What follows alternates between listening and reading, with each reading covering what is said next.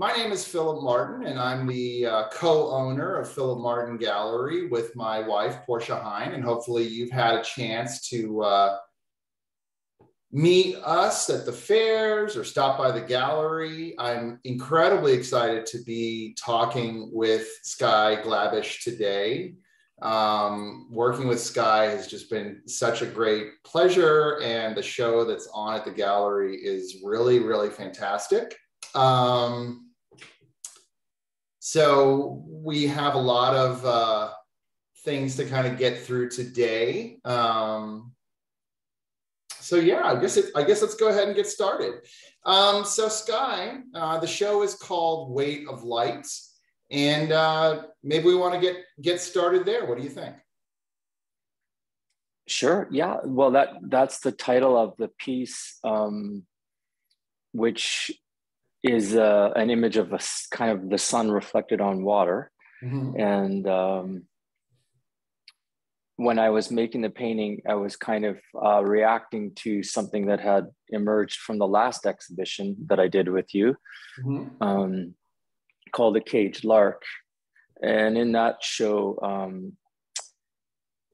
I had been sort of grappling with this idea of trying to make a painting of the sun.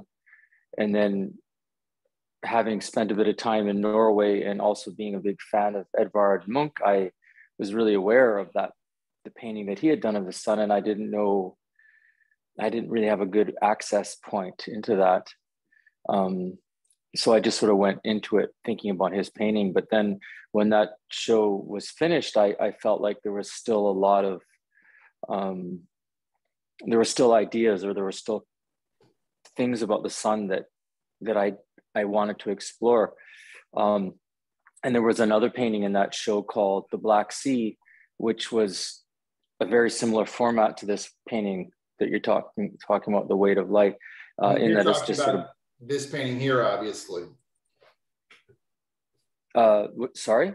I just said for our listeners at home, you were talking about this painting right here. Yeah, exactly. And in the last show, the Black Sea had a very similar format, just divided right down the middle.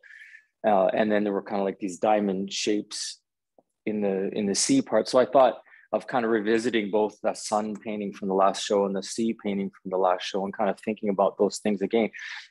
But as I started working on it, the surface, or the kind of area in the top part of the painting, the kind of sun and the radius became really physical and kind of almost like you were looking at the rings of a tree trunk, or like a meteor exploding, or just it was very physical. And so I thought there was this kind of interesting play between something very ephemeral and fleeting and light, and just like the space, the air around the sun, and then also this really concrete kind of, quite physical and almost visceral kind of surface. So the poem that I was quoting from, the Walt Whitman poem, had this beautiful passage called "The Weight of." So a vision prophetic staggered with the weight of light, and I just thought that made it was a nice title for the painting. Yeah. And then what about the play between the Weight of Light and then this work here? Because in a sense, they kind of developed one in relationship to one another. Yeah, they definitely did. I did that one first.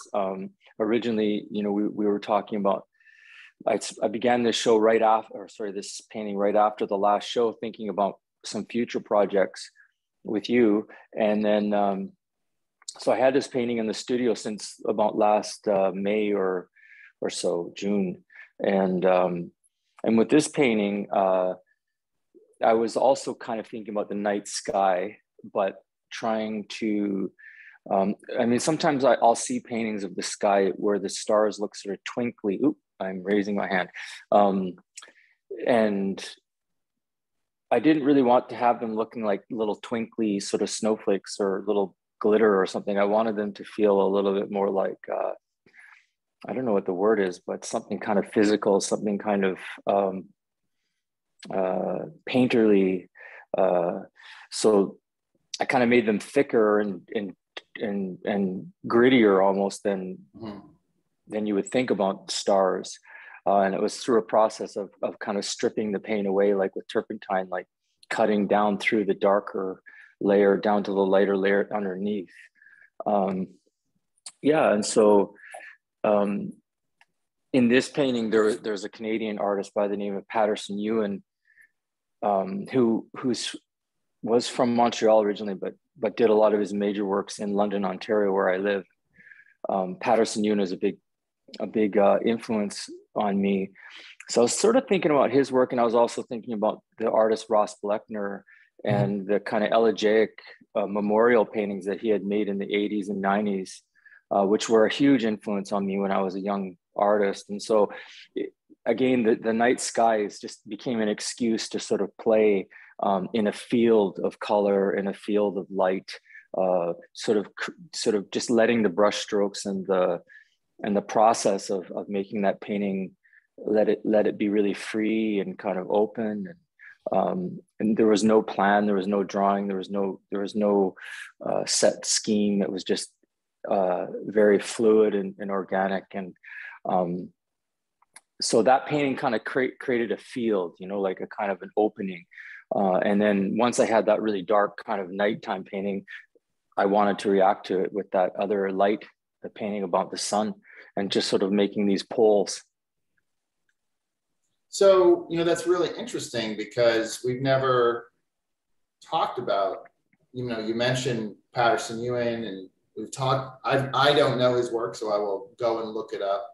And we've talked about Edvard Munch. Another artist that I was thinking about recently was Harald Solberg. I have a book of his work. He's a Norwegian painter, a peer of Munch, who just had actually by coincidence, I was looking at the book, and then he just had an amazing result at Sotheby's in terms of, I think, people getting to know him. But Ross Bleckner is an interesting person to talk about. When you mention it, that completely makes sense. Talk a little bit just about why Ross Bleckner was interesting to you. Is it kind of how he structures paintings? No, I mean, maybe, but I just like the poetic, kind of elegiac, super romantic.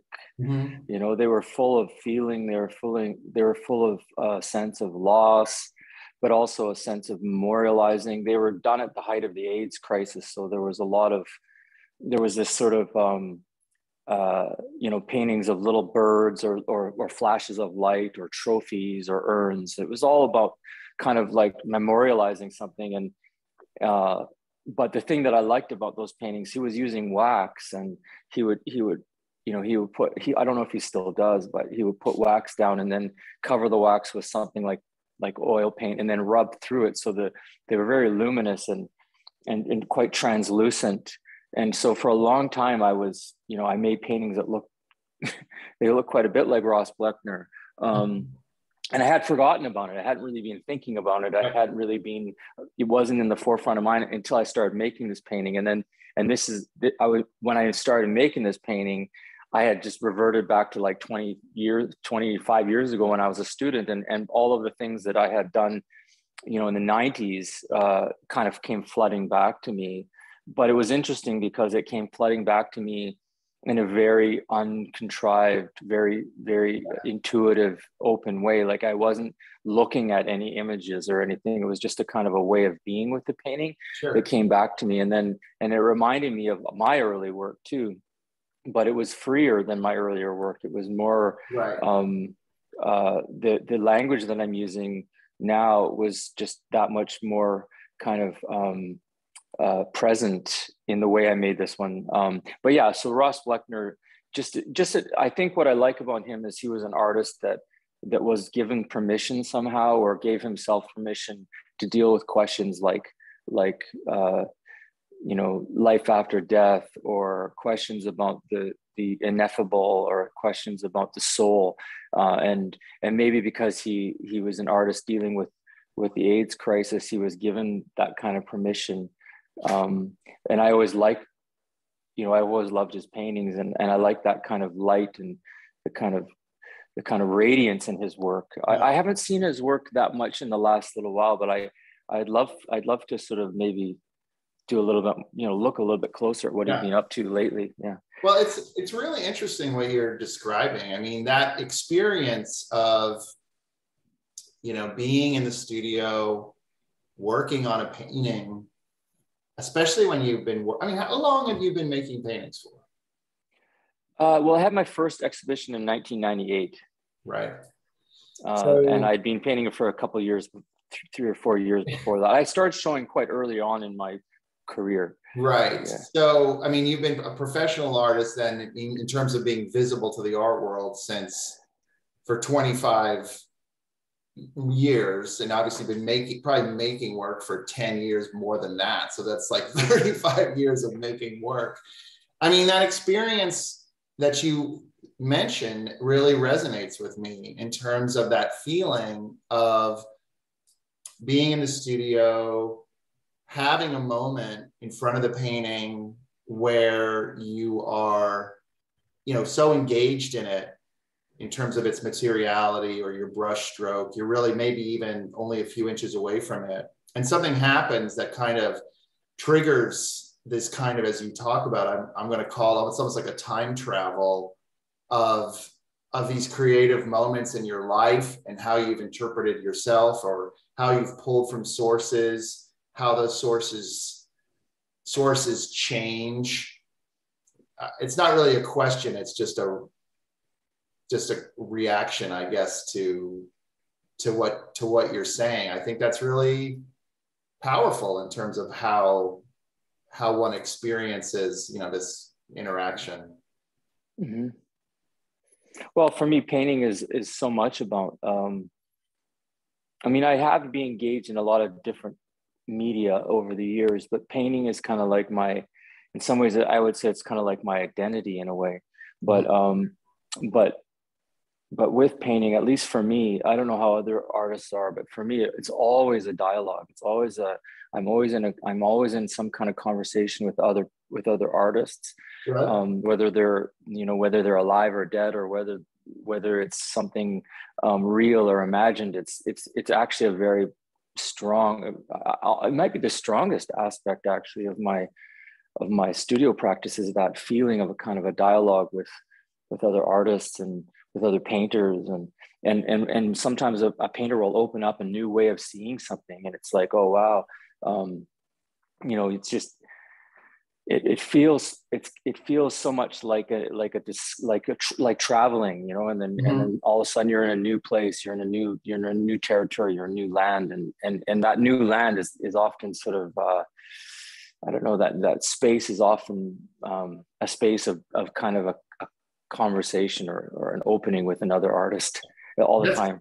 I'm just totally fascinated. That I can see from what you're saying that it's something that's not by choice in a way. It's an unavoidable thing that's going on in your mind.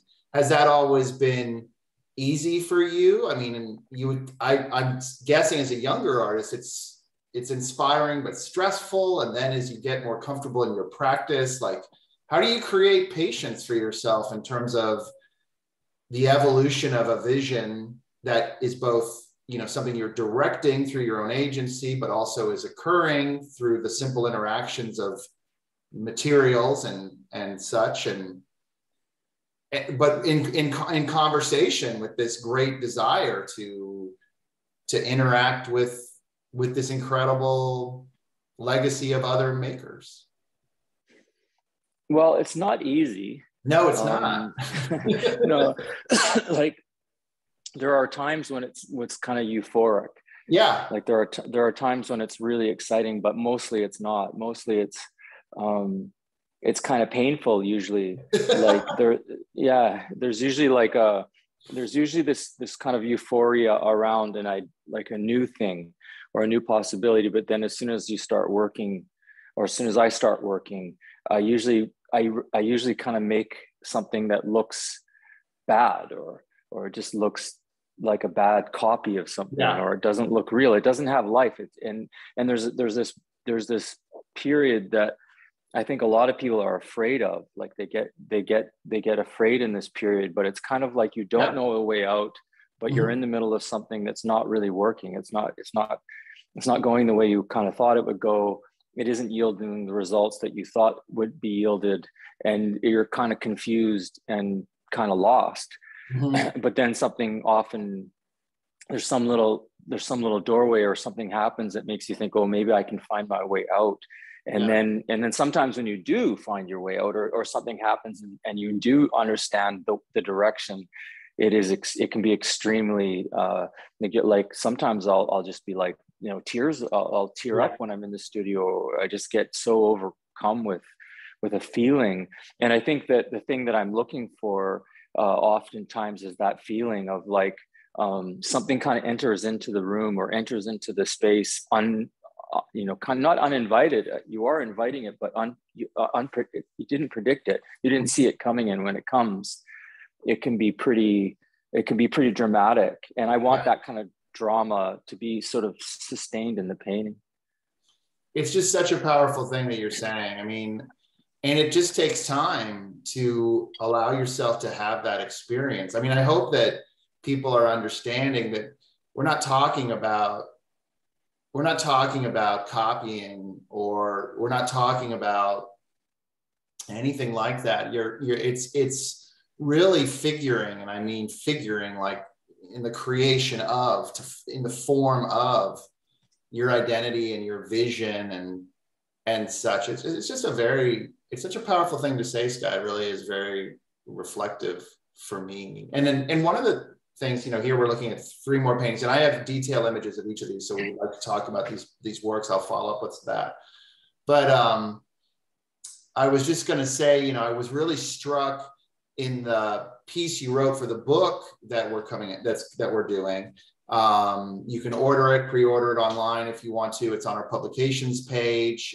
There's a link to buy it from our Instagram and the bio link. It's $20. It's not a big book, but there's images you won't see. There's studio shots, and there's a great conversation with Scott. And you made this point where you're talking about starting a work, and that you start it, and then I don't remember what the word was you used, but just that it's just not, it doesn't have the life it can have. It doesn't do what it can do. And then part of it is sometimes, just, I don't remember if you used the word sanding down or scraping down, but to get it to start to be a real thing with feeling and meaning. Yeah, well, there's a lot of different kind of strategies that I have for doing what you just described. And usually it involves like kind of creating the drawing or like mapping out the piece. And kind of, if I'm working from a study, like that painting right in front of us, I think I called it Hyacinths and Night Scent. Yeah. But I was working from a little watercolor that I had shown with you previously. It was from a show of works on paper and all of those works on paper or have the potential to be turned into larger works. I use the studies. They're really, really the most important part of my practice, I think, is generating these little works on paper, because they're the seeds for what for paintings that I can potentially pursue. But anyway, in this case, I just basically copied the watercolor as best I could. I kind of got it up there. I looked at it, and I knew that it just felt, it just didn't feel like anything. It just kind of just was sort of dead. So then it wasn't even dead. It was preliminary. It was provisional. Yeah. It was open. It was all potential, but there was no realization there. Yeah, great. And so I think in this case, I just covered it in. I just wiped it out. Like I just painted over the whole thing in some color, and then began to sort of rebuild it. But it wasn't until, so there's this kind of electric blue, like these little sort of organic shapes in the top of the painting. Sure. Those were, as I was driving home at night, one night I was looking along the side of the road, and there was these cornfields. And then I thought the cornfields were making this really haunting, strange kind of shape. So I just drew that cornfield into the background of that painting. And then when I did that, the whole thing just kind of came alive. It needed some kind of polarity. It needed something to kind of react against. So it wasn't until I got to that point, and that was weeks and weeks into the painting before I even added that. But when I did that, then I knew that the painting had some kind of dialogue, some kind of, you know, energy. Well, I'm going to let the cat out of the bag because Tom Marie and I are going to curate a show on night painting because I'm fascinated with night paintings, and I'm going to ask you to participate in it because I love in a night painting how, you know, it's in a way this like perfect metaphor for painting itself, because you can't be there on site to paint it from life in a sense. I mean, you turn on the light or whatever, but it's always going to be this difference between the painting and reality that's you're going to have to interpret it. So, and there's so many incredible night paintings. And so anyway, it's coming up. That sounds like a good show. Dude, I'm obsessed with night paintings. I could talk about it for hours. Yeah. Here's a painting called Hoarfrost. I love this painting. Love the feeling of the drawing. I have some detail shots. Do you want to talk us just sort through this picture and I'll flip some detail? Yeah. Sure. Yeah, I'm really happy with this painting. I think I've mentioned a few times in different interviews and different conversations I've had with people that I had a kind of turning point back in about 2016 or 17 in a trip to New York, and I've spent quite a bit of time in New York over the years, and this room with the Matisse paintings at the Museum of Modern Art has always been kind of a touchstone for me. It's my favorite sort of collection of paintings in all of New York, and I make pilgrimages to it. But the last time I was there, I was so overcome with looking at one of my favorite paintings called The Piano Lesson, that I sort of decided to take a turn in my work and turn towards that. So this painting here is very close to a lot of the kind of issues that come out of that painting, the Piano Lesson, just in terms of the kind of the kind of flatness, but also it's a flatness that's really punctuated by a strong kind of graphic, kind of strong, bold graphic sensibility. And then the colors in that painting as well are, the colors are kind of like muted, but they're strong but kind of strange. It almost looks like a painting that was painted into wet concrete. So it's kind of very, very physical. And illusory, like that little detail you have there. There's a tree that you can kind of see right through. It's kind of like a ghost tree.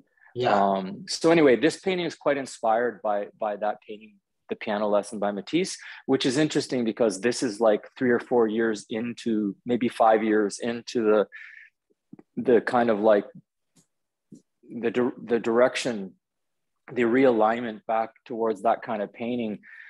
I can see a lot of the impetus or the intuition. I can see it in this painting. So anyway, that's something that strikes me about this one. And then there's also other painters in there, like the brush stroke, the kind of using the direction of the brush stroke to kind of create a sense of space. That's sort of a Van Gogh kind of a move. But ultimately, I think it doesn't look like Van Gogh and it doesn't look like Matisse. It looks like my work. And I'm happy that I can have that kind of feeling towards those artists, but also create something that just looks like my work. And so that's how I feel about this. The liberation of line in this piece is really fascinating to me, because there was this other painting called Lake in the Forest, which I think, which is a painting that we worked on in a previous show. It's an incredible painting. It uses some of these aspects, and it uses line in many of the ways. There's lines in this painting in terms of like the blue trunk, for example. But there's also this incredible liberation of line. I don't know why I'm saying that. But there's this liberation of line in terms of in this painting as a repeating element as well as a linear element, in terms of not the trees, but rather here in the bush area or other areas in the field. So. Yeah, well, I mean, I think that's one of the big issues with painting is what's the relationship between color and line. Like how does color, in a sense, color creates planes, and also painting is sort of a delineation of color using line. And so in that one, there's that dialogue between the color and the kind of linearity, the line, the graphic quality. I think there's an interesting there's some interesting questions that kind of open up. Yeah, this is another beautiful painting, similar scale from that shot. Just a gorgeous work.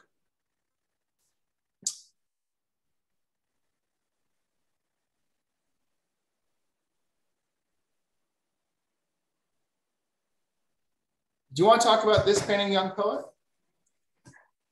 Yeah, I mean, we talked a little bit about it at one point, because I said I spent more time on that painting than on all the other ones. Sure. I probably worked on it for 2 months, which is crazy. Maybe it's a waste of time, but I just kept going back to it and going back to it and going back to it. And I guess in the end, what I was looking for, which I achieved, which I think was achieved, was a kind of pure, visceral, almost like broken glass or tile, like a surface that's just that is just a surface that is geometry and line and kind of aggressive and painterly, but painterly in a very kind of just very physical way, kind of like using little facets and like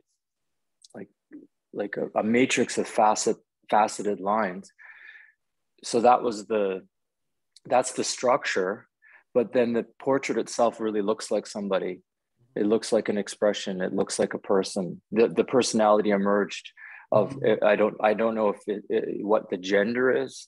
I don't really know what the age is, or I might not even really know what its sort of cultural, some people have said it looks Egyptian, and I think that might just be the hairdo, because I wasn't really thinking about Egyptian painting, but it is interesting that it has this kind of like Cleopatra-like hairdo. Yeah. But anyway, the painting for me is a conversation between pure kind of physical gestural expression and personality, and when the two things can go together at the same time, I feel like you're onto something.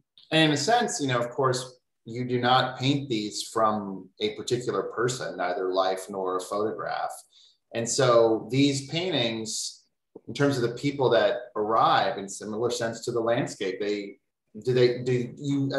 seemingly suggesting that you learn about them in a sense as you make the work. Yeah, like I'm waiting for the personality, or I'm waiting for the figure to emerge that looks real. Yeah. And what I mean by real is I almost mean that literally, like it actually looks like maybe like a person. Yeah. But it doesn't look like a person that you would see kind of walking up to you on the street, maybe. Although maybe it does actually, because there's something about the expression that is very familiar to me. But anyway, do you ever put the people in a landscape or in a? Well, I want to. I mean, I think that's the great challenge, really, is to have them. The reason that I haven't done it, I often do it, but they usually kind of get burned away as the painting is going on, because I don't always know where I'm going, and so I often tend to sort of wipe out stuff. But that is putting the figure in the landscape is sort of the ultimate challenge in a lot of ways. Yeah. Well, we've got about 2 more minutes here. This has been a great conversation. There's so many more things to talk about, of course. The show has been fantastic. And again, I'm going to remind people about the little publication that we did. You should go get that. You're going to find a lot of interesting things that you won't have seen elsewhere. And our show is up through December 23rd. And I'm going to do a conversation with Lori Nye next Wednesday, same time, 9 a.m. Pacific. Sky, is there anything that we haven't talked about that you want to say before we get going? No, just like the last conversation, I'm really appreciative of the chance to show my work in Los Angeles. It's interesting for me to sort of see things from a distance. There's a number of painters that I know in LA that have written to me or contacted me in one way or the other, and kind of a conversation with people like Lori that is really valuable to me. So I'm really happy that that some of these artists, some of these painters that I'm talking to can see the work in real life, because I think it just doesn't, my work especially just doesn't photograph well. And I think the experience of seeing it in person is that's really the only way to see these works, I think. Yeah. So if you are in LA, you know, I think it's been nice for me to have had this conversation with people, and then people have gone to see the work and sort of talk to me a little bit about it. So I'm just very grateful for that, and for the chance to work with the gallery, and with some of the clients that you're working with too. There's been a lot of support for my work since I started showing with you, and you know, it's just really good. I'm happy. Well, I really appreciate the opportunity. I mean, I think it's really amazing. I think, you know, people are not inside a gallery, they don't, you know. I mean, I think that's one of the things that COVID made so clear to me, was how the artists that I work with, my clients, the people that come in, the people that write to me. I mean, even, you know, I get DM'd by MFA students on Instagram, and they're like, I love this work. I love this. It's that chance to participate in a community and have that conversation is so powerful. And so people are, well, you know, you're welcome to come. We have regular gallery hours now. We're open 10 to 4 Tuesday through Saturday, or you can make an appointment. Thank you so much, Sky, for doing this show with me and conversation, and look forward to our next chat. All right. Thanks, Philip. See you around.